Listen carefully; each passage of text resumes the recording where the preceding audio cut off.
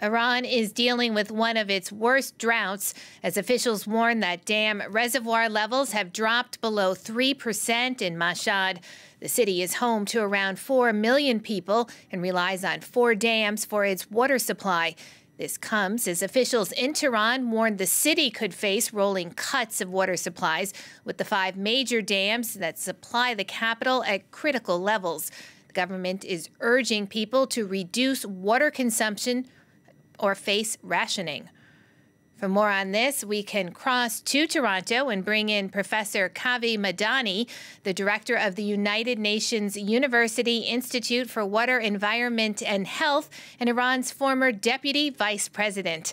Thank you so much for joining the program today. Sure. Thanks for the invitation. Now, Iran is facing its worst water crisis in decades. What is causing this devastating drought?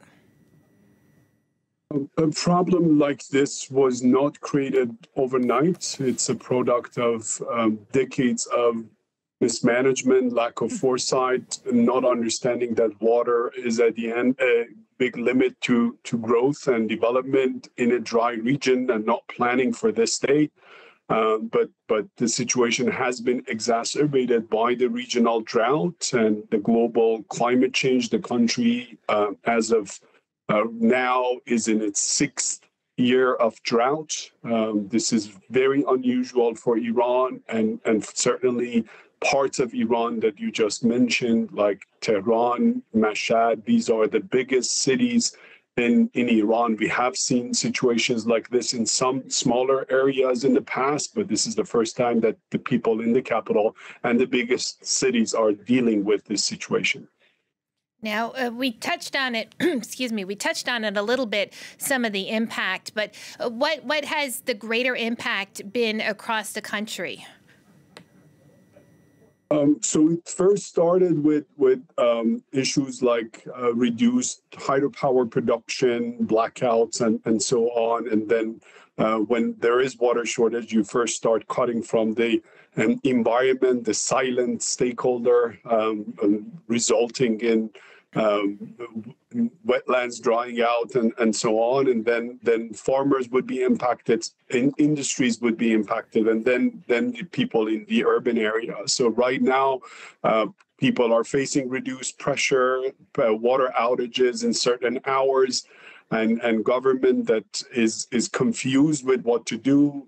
Let's not forget that this is a country that has dealt recently with a war. The government requires the support of the people, doesn't want to make people angry and create more stress for them. They were hopeful that as we go into the new water year, which started in October, we'll see some rain, but that has not come. So right now, people are very stressed. They don't know what to do because the situation doesn't have a short-term solution. And water rationing or reduced water consumption is the only solution at the moment.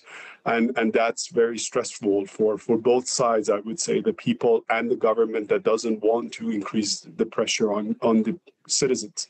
Now, as you just mentioned there, this issue of water rationing as the only current solution, the government also mentioned the possibility of rolling cuts, water cuts in the capital, and warned that they may even have to evacuate Tehran. Is that a realistic plan?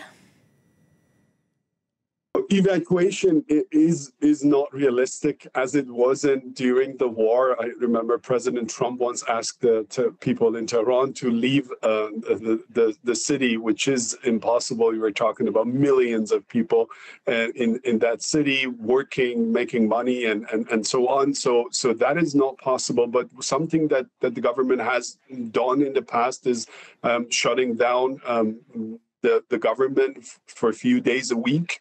And with that, normally there is an encouragement for people to go on vacation, leave the city for a few days. And believe it or not, that is by itself a big relief, because now we're talking about days of water left.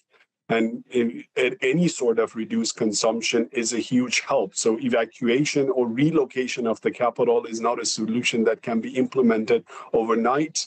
But having these measures to encourage people to leave the city might be a small relief, although it's not a fundamental solution.